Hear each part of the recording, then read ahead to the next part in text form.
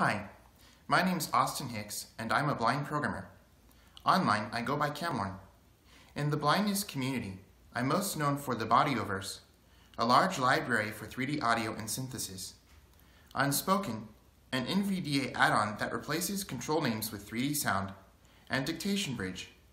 I intend to produce data sonification tools that can be used by blind people in science, technology, engineering, mathematics, and other similar fields. Audiographing has already proven itself at the high school level, and I am more than qualified to take it further. Want to explore machine learning? Examine the stock market? Learn digital signal processing? All of these are nearly impossible today. The best current solution is a braille embosser, a costly, slow, and two-dimensional option. I can't predict what other users will need, so I intend to seek suggestions from as many people as possible. I've linked demo audio in the description of this video. I wanted to provide a functional demo you could run, but didn't find out about the Holman Prize in time. The software I will produce will be free and open source.